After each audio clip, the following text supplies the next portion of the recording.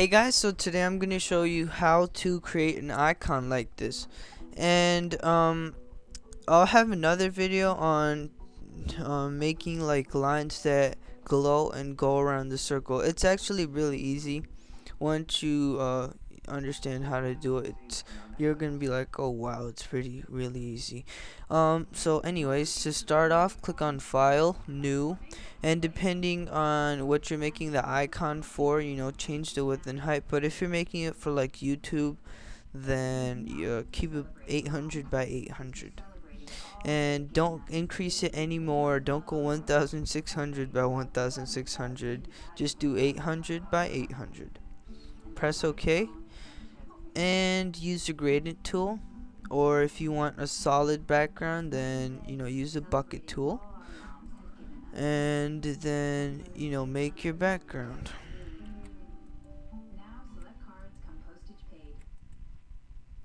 Alright, so there is our background. Now to make the circle, click on the elliptical marquee tool, make a new layer, hold down shift and drag to make the circle. Make it a decent size, but then don't make it too big. Now don't change to the move tool, just stay on the marquee tool and then move the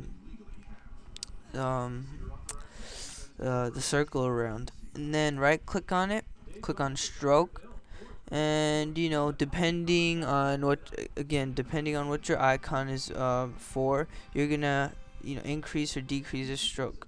If you want to change the color of the stroke, double click right here and change the color, but I'm gonna stick with white, so right click, click on stroke. Okay, now do Control D to get rid of the marquee tool, and then select both layers. So first you want to click on your circle layer, rename it if you want, circle, and select your background layer. To select two layers, hold Control and click on both layers. Now click on the move tool and do align horizontally and align vertically. And then if you want, what you can do is do outer glow, which will make a glow. And yeah, don't make it too big or it'll look weird, but don't make it too small or people won't see it.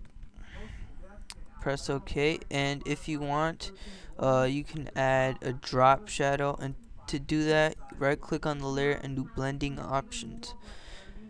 To add your text, just use the text tool, drag and type in your username, or well, whatever you want to type in.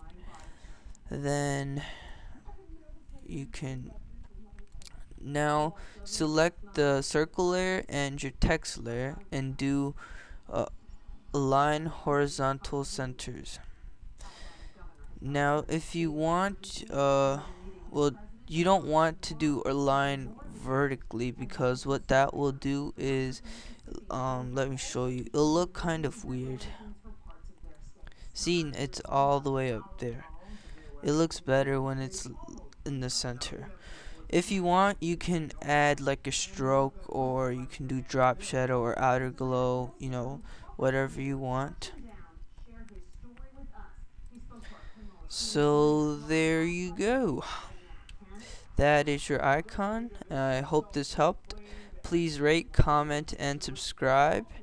And to save the file, you would click on File, Save As, and you'd save it as a JPEG, because that's probably the best format you could get. And yeah, peace.